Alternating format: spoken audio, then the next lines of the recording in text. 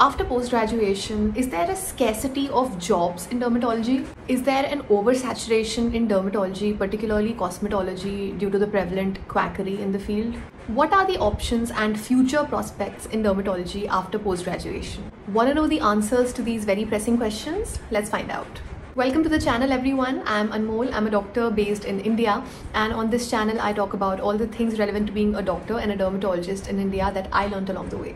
So the Neet PG counseling is about to start, and amidst that I'm getting a lot of questions about the scope of dermatology, especially after doing MD and DNB. There are a lot of opinions about dermatology as a branch that I've heard, the most popular ones being there's a shortage of jobs in dermatology after doing post-graduation. Also that it's become oversaturated, especially cosmetology, because of a lot of non-doctors who are actively practicing in the field. Are these facts or just myths?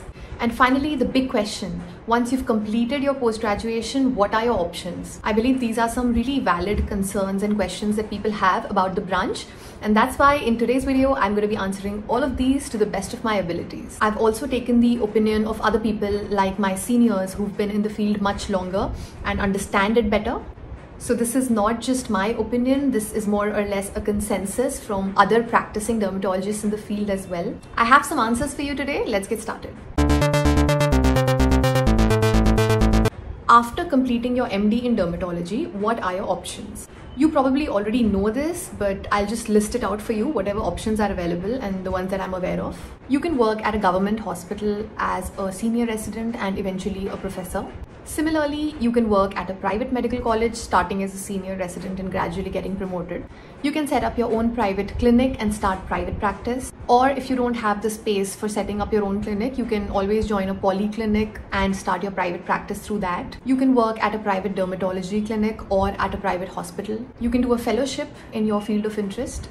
So these are a couple of options that you can go for, especially in India. If you wish to settle abroad, that's a whole different process and I'm not going to get into that right now. But yeah, basically these will be the future options for you once you finish your MD. So basically what I'm trying to tell you is that there are quite a few options to explore after MD. This is a very common and a very popular opinion that I've heard many times, people saying that after post-graduation, there's a scarcity of jobs in dermatology. It's difficult to find jobs. It's also one of the main reasons why a lot of people are reluctant to take up dermatology because they think there are fewer jobs. So is it true? Well, it's not completely untrue. Now, what exactly does a scarcity of jobs after post-graduation mean? I'll explain it to you because this is something that even I have understood just recently. At government and even some private medical colleges, the number of seats for senior residency or for assistant professor are relatively less as compared to other specialties. Look at this list of vacancies for different branches for senior residency or SRship at a government medical college in India.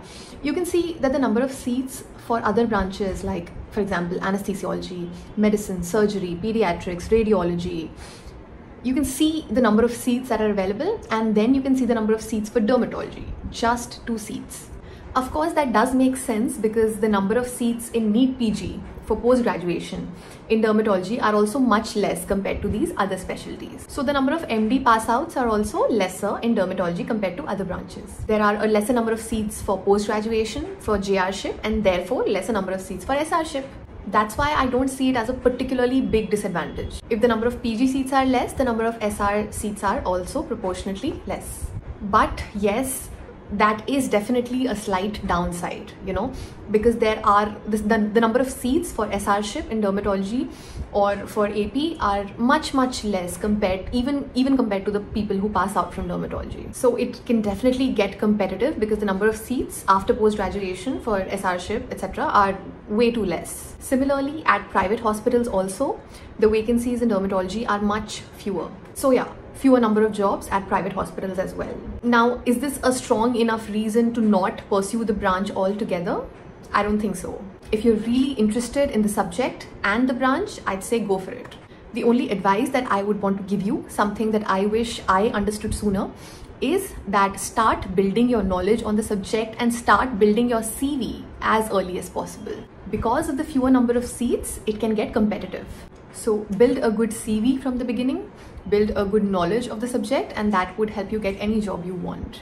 If you wish to start your own private clinic, then all of these concerns are not valid for you. You have nothing to worry about. The above issue of jobs is obviously not applicable to private practice. There's good money and getting patients is usually not that difficult. So there's a good scope for a successful private practice in most cases. This is another question that many people now want to know more about before taking up dermatology. People are concerned that since there are now a lot of non-doctors or non-dermats practicing cosmetology, there's a lot of unhealthy competition in the field. It's becoming oversaturated. So would it be wise to choose dermatology as a branch at this point? I'm not a practicing cosmetologist yet, but I've spoken with a couple of dermatologists who are actively practicing cosmetology very successfully. And I think that's why I can answer this question. Firstly, dermatology is much more than just cosmetology. There's core clinical dermatology, pediatric dermatology, dermatosurgery. So there are many other amazing options to explore during and after MD, apart from cosmetology.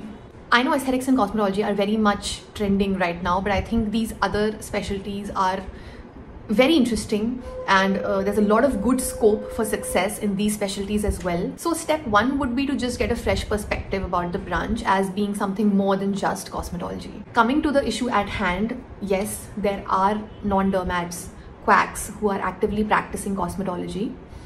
As a result of that, there is a lot of unhealthy competition in the market of cosmetology. People are actually consulting them due to a lack of awareness. And IADVL, which is the National Society for Dermatology, is actively fighting against these practices, trying to create awareness about the issue. So there's a possibility that maybe in the future, the general public will be more sensitized and more aware about these issues. Things might change for the better. But the more important thing to remember is that in the long run, a quack can never replace a certified dermatologist. The difference will always show in the outcome. It's important to remember that if you want to pursue aesthetics and cosmetology as a dermatologist, you will always have an edge over someone who's not a doctor. It will obviously show in your work. So I don't think it's something to be that concerned about, and it's definitely not something that should stop you from pursuing the field of your choice. You need to have faith in your training, your education, and your capabilities as a dermatologist. So these were a couple of commonly asked questions about the branch.